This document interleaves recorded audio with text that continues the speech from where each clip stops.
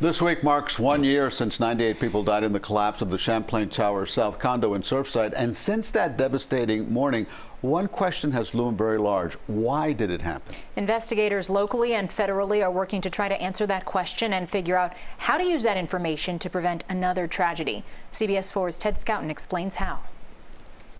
When the Champlain Towers South collapsed a year ago, the investigation into what happened began almost immediately. Every single person on our team is driven by finding out what happened so that something like this never happens again. Judith Mitrani-Reiser is the co-lead federal investigator with the National Institutes of Standards and Technology, known as NIST. We have nearly 24 hypotheses that we're looking at in earnest, all of them. We haven't thrown anything out. In a public update, co-lead investigator Glenn Bell discussed a few of those theories. Some of the hypothesis-related work that the geotechnical team is undertaking includes the magnitude and distribution of any settlements or other movements of the foundation, the impact of adjacent construction, especially that of the 87 Park building to the south, and any impact of climate change and tidal actions which may have caused buoyancy uplift on the foundation.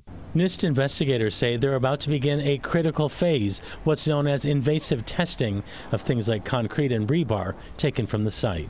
Most of these tests involve taking cores out of those specimens so that we can crush them and get compressive strength of the concrete. We are also planning to do tensile stress tests on the steel bars, and we'll also need to cut those. They'll use the results of those tests to build 3D models. The materials testing gives us information of the conditions of those materials at the time of collapse. So you can update all of those computer-based models with the conditions after 40 years of the lifetime of this building, right? So then you can test different hypotheses. Obviously, you look at things like foundations. Are there any issues with the foundations? Are there any issues with the columns at different levels of the building?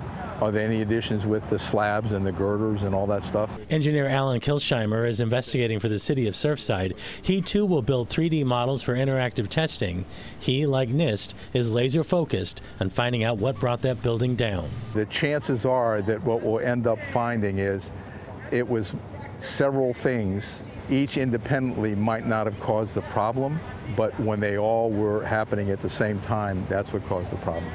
Don't expect conclusions anytime soon. According to NIST, they believe their investigation will go on at least through September of next year. In Surfside, Ted Scouten, CBS 4 News at 7. And our coverage of life in the year since Surfside continues tomorrow on CBS 4 this morning. CBS 4's Nicole Lauren talks to the family of 92-year-old Hilda Noriega, who died in the collapse. She details the items they found at the collapse site that will be cherished forever. That's tomorrow on CBS 4 this morning, starting at 4:30 a.m.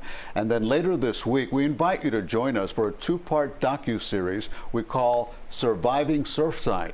CBS 4's Jim DeFeeti has this two-night special event Wednesday and Thursday night at 7, only on CBS 4 News and CBS News Miami on CBSMiami.com.